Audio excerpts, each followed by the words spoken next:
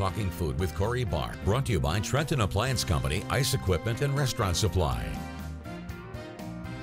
Hey everybody, I'm Chef Cory Bahr, and today we're cooking venison smash burgers. All right, so this combines everybody's favorite this time of year, ground venison. Some people may not be into it in the form of a burger, so this here really helps you get people to eat venison. It's combining ground venison with some dry herbs like oregano, a little bit of Worcestershire, some soy sauce, a little bit of breadcrumb, and garlic. It really intensifies and enhances the qualities of ground venison while not making it overly gamey.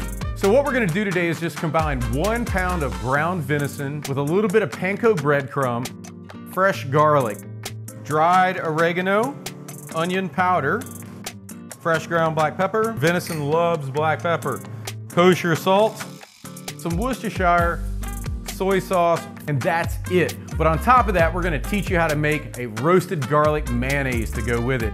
And we're simply gonna roast 1 head of garlic and combine that with 1 cup of mayonnaise.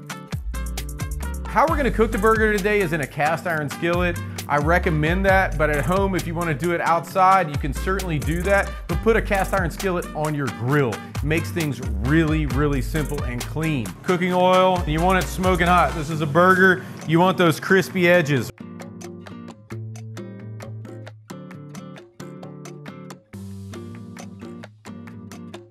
So for those of you out there who haven't tried venison, this is a great way to get initiated. So I like to feel it right in the middle, and if it's got some resistance, that means it's really close to being done. So we're gonna put our cheese right on top. In order to melt the cheese more evenly, I'm just gonna add a little bit of water to the skillet and I'm gonna cover it.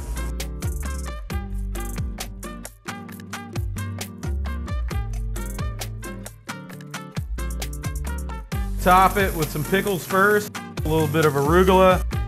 Here you are, everybody. This is our venison smash burger with garlic mayo. I love this dish and you will too.